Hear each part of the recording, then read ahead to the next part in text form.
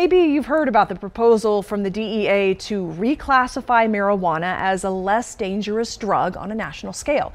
While it's not official yet, that has two very different groups in Colorado, dispensary owners and doctors, asking what does it mean in our state? Denver 7's Colette Bordelon explains their concerns. Pharmaceuticals in Denver is the definition of a mom and pop shop.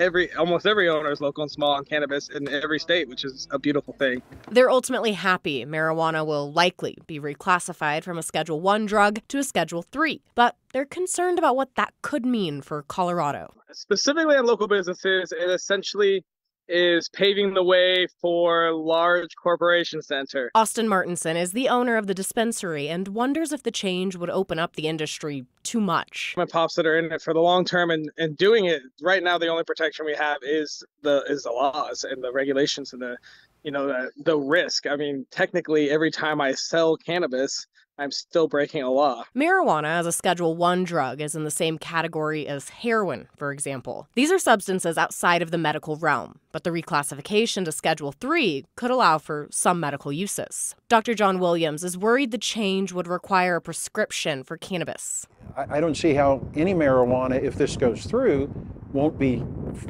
classified as medical now.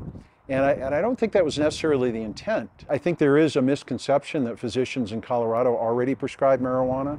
What they can do is give a person an endorsement for a medical marijuana card, but that's not the same thing as a prescription. He fears this could hurt recreational marijuana shops and sales. And the tax revenue, whether you're for or against medical marijuana or recreational, it does benefit the state. I think either keep it where it's at or legalize it, and that's up to Congress, not me. Perhaps maybe that's their long-term goal, is to try to force it all into medical.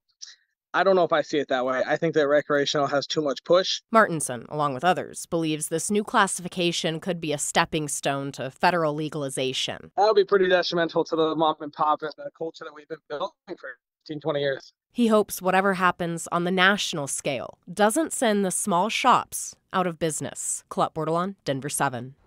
Now, the DEA proposal still has a ways to go. It has to go through the White House Office of Management and Budget. If that's approved, there would be a public comment period and an administrative judge would have to review it. Going in depth here, experts say this reclassification would mark the biggest federal change in drug policy since 1970.